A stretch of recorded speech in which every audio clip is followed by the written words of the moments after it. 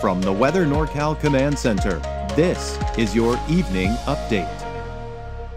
Your weekend weather update is made possible by Caltrans District 2.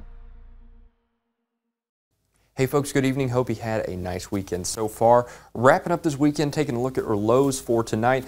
Along the coast, around the valley, we're going to be in the 30s and 40s. The cooling trend, the temporary cooling trend is in store here, starting tonight, lasting through tomorrow. Through the valley, we're going to be in the upper 50s, lower 60s. And again, that cooling trend, temporary. I do want to emphasize that. I'll discuss that more in just a second. Also want to remind you that we're still through the valley. We're talking Redding south, probably down to the northern portion of the Sacramento metro. We got that red flag warning. This goes in effect until tomorrow evening, and it's no surprise, right? We've seen some fires across the area. We're still keeping a close eye on those fires down south, the June's fire, the Rocky fire especially here. So it's no surprise, right? We got that really low relative humidity. We got those gusty winds out of the north and west, and we're holding that steady for the next couple of days here, but we're also cooling down just a little bit for the next couple of days.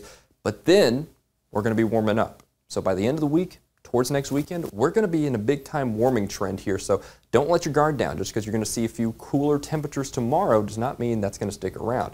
As for rain, we're also going to stay pretty dry, but check this out. As we head into the first week of summer, really, last week of June, we're going to be pretty above average in terms of those temperatures. And what does that look like? Let's go through this and see what that looks like on the map. So like I said, temporary cool down.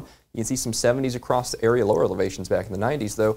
But notice Weaverville. This is a good cross section. Let's take Weaverville, for example, here. Notice here through tomorrow, you got those lower 80s, all right.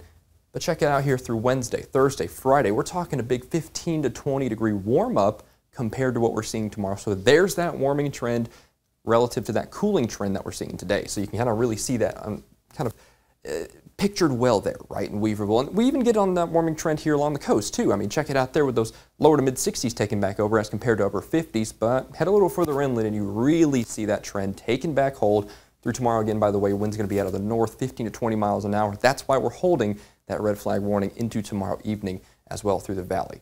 Notice here, though, inland, you see those upper 70s? Those turn into 80s. Those 80s turn into 90s. That's that trend, and really you can see that in Modoc County. I'll show you that in just a second, too. But Siskiyou County as well, we got those 70s sticking around, and as you head further east past Wairika, you get those lower 70s and upper 60s creeping back in. But Mount Shasta City, you got a good 20 degrees, 25 degrees to warm up here by the time we're heading through Thursday, Friday, Saturday. Those 70s, they're going to blast through, go through the 80s. End up in the upper 90s here as we head through Thursday, Friday, Saturday. And I was mentioning that at midday here just a few hours ago that that's going to be the warmest time frame, Thursday, Friday, and Saturday here. But like I said, Modoc County really reveals that cooling trend that's temporary here pretty well. Those 60s turn into 70s, turn into 80s, turn into 90s. It seems like it's a steady staircase climb up here as we head over the next several days. And we pretty much stay dry, not seeing any huge signs of life in terms of that, as you saw just a second ago on the big picture.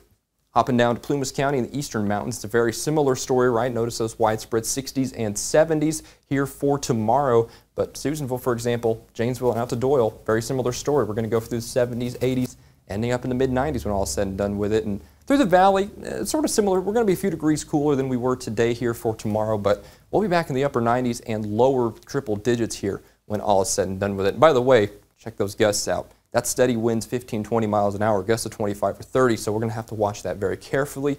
I've been over the fire weather danger, elevated for tomorrow, that much is for sure. We're holding that red flag warning. Keep this in mind here for Monday. And honestly, keep this in mind for the next several days. Just because you don't see a red flag warning doesn't mean you shouldn't be conscientious of things like that.